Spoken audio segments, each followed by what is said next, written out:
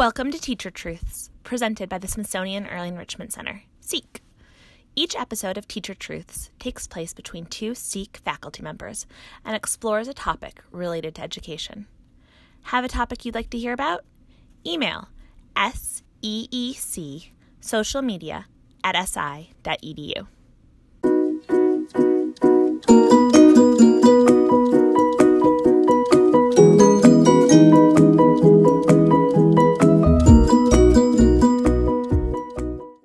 Hi, this is Silvana. I teach kindergarten. Hi, this is Erica. I teach 1 to 2 year olds.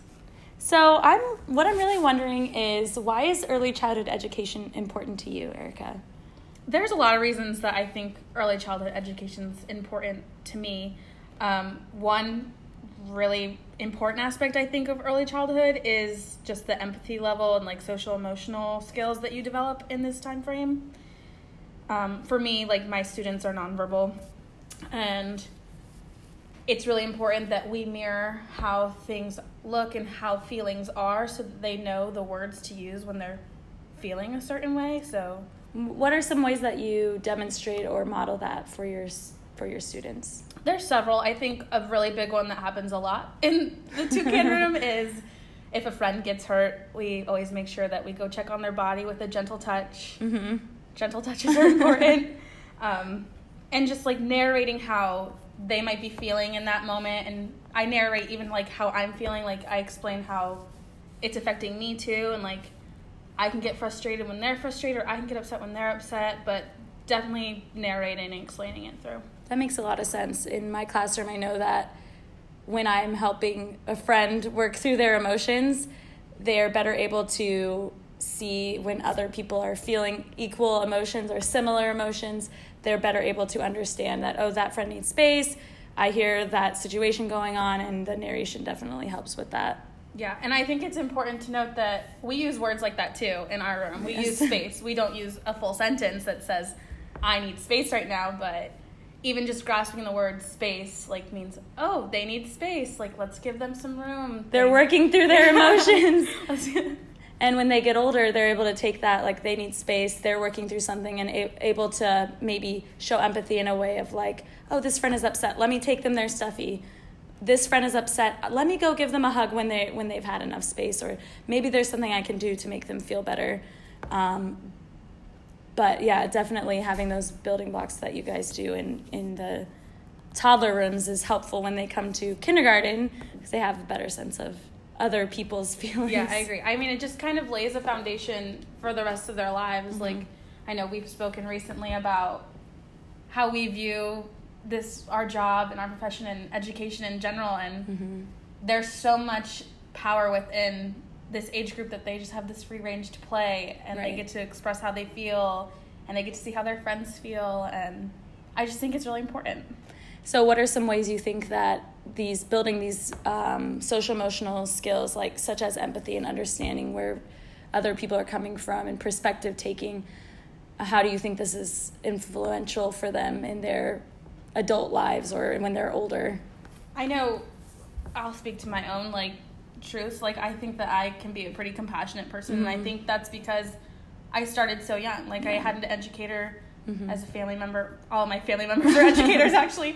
They just kind of were there. They kind of teach you how to feel things, and that it's okay to feel these mm-hmm. things, and it's okay to be mad, and it's okay to be sad, but that one moment of being sad or mad does not have to define your entire day. Yeah, and I think that's important, especially for us in the kindergarten room, is that we say it's okay to be upset right now, but it's not okay to do whatever action it is right. that is hurting someone else's feelings. And I think that really helps them to understand their feelings are their feelings. It's not a representation of themselves, because you can experience so many different feelings, even all at once. Yeah.